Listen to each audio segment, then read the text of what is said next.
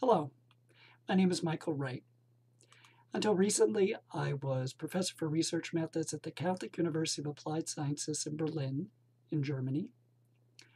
I was co-founder of the German Network for Participatory Health Research and also the International Collaboration for Participatory Health Research.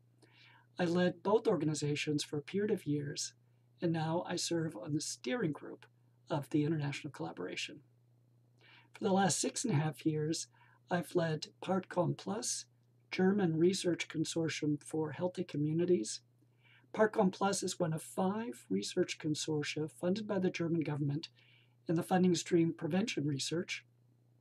Our work is focused on applying participatory health research on a wide scale in the interest of contributing to municipal health promotion in various parts of Germany.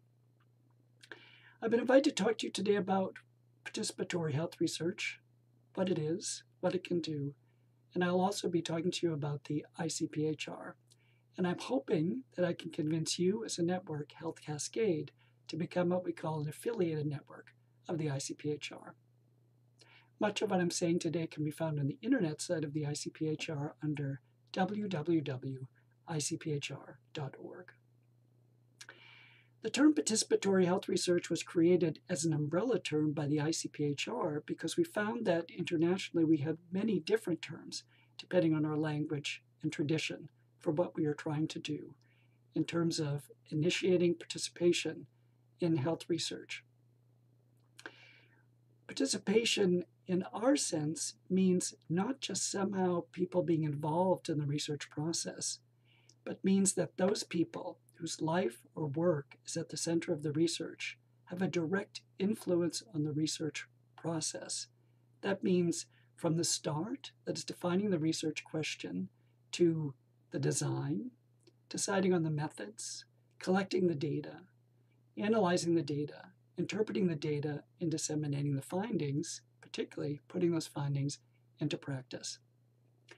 Participation in this sense is not necessarily always possible, but is always the goal of participatory health research. Participation in research is not a method, but it's rather an entire approach. It could even be considered a research paradigm. You can use both qualitative and quantitative methods in participatory health research. In our first position paper called What is Participatory Health Research? In the ICPHR, we defined 11 principles to help participatory health researchers to identify the primary characteristics that need to be found in the research in order for it to be called participatory. Qualitative research is often misunderstood as being more participatory than quantitative research. That's not the case. What we mean by participatory research is ownership. Whose research is it?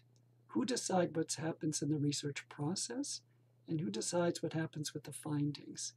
And in that sense, both qualitative and quantitative research are seldom participatory because they're under the exclusive control of the academics. Participatory health research has many advantages. One is to address the problem known as translation or transfer or knowledge transfer internationally. We address that through co-ownership and co-production of knowledge so that the research that's being conducted is not the research of science or of academia, but is our research, and that is this our is all of those people who've been involved in deciding about the research process so that the people whose life or work is a subject of the research have a direct stake in what is happening and what comes out in terms of making change. Therefore, the questions and methods, because the participatory process, are directly relevant to the social actors who are involved. And various forms of knowledge can be incorporated and made visible, not just the typically abstract forms of knowledge, which are found in the scientific literature. And in this sense, participatory health research takes into account the post-colonial critique of science, recognizing that there are many different forms of knowledge and the different cultures and different traditions have different ways of generating knowledge that is equally legitimate. Participatory health research also promotes co-learning on the part of all participants, learning about each other in the research group, but learning also outside of that research process about people whose lives and ideas are very different than your own. Participatory health research also promotes the empowerment of the participants through the process itself and regarding the subject.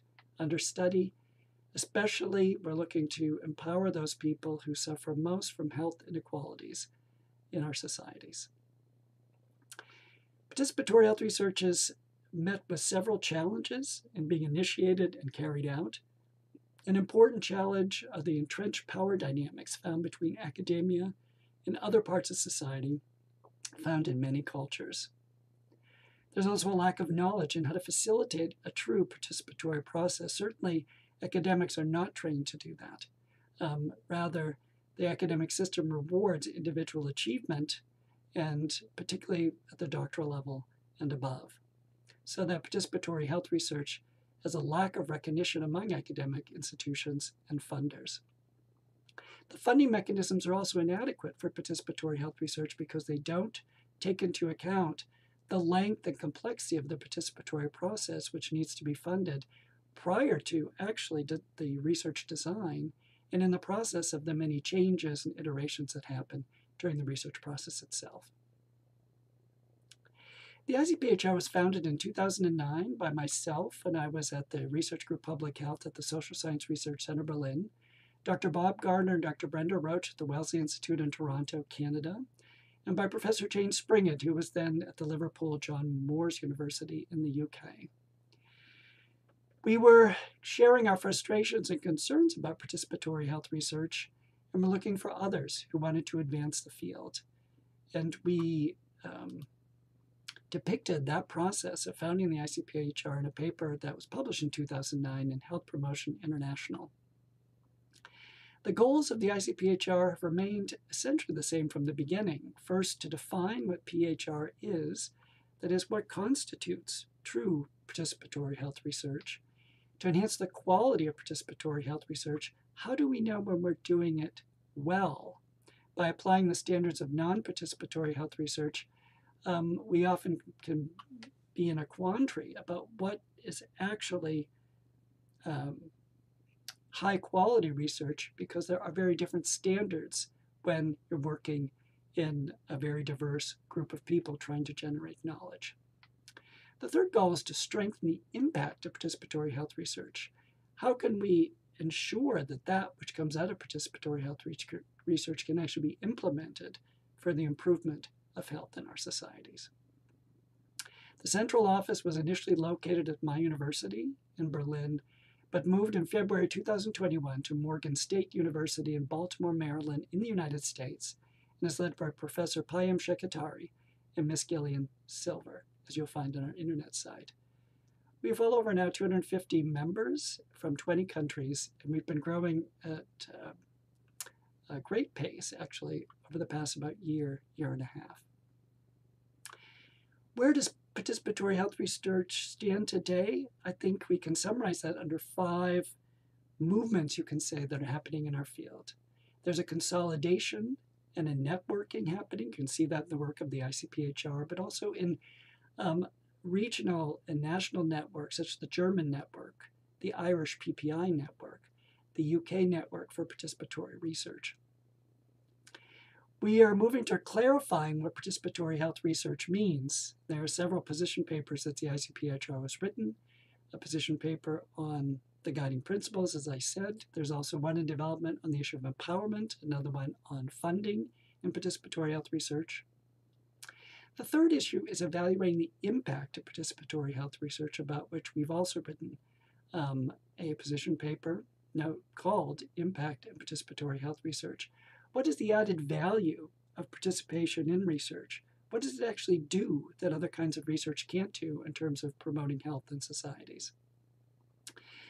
The fourth issue is clarifying ethical problems and dilemmas in participatory health research, because when the research doesn't belong solely to academia, the usual criteria of ethics don't apply neatly to these complex processes?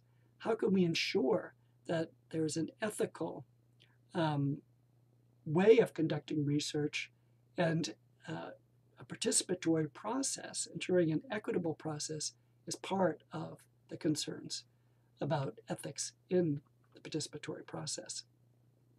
And the final movement that you see is that advancing participatory health research is being advanced in specific areas, such as participatory health research with migrants, participatory health research with children, as found in the group Kids in Action, a working group of the ICPHR, or participatory health research with older people, another working group in the ICPHR. We've recently come up with new terms of reference. We have a new structure.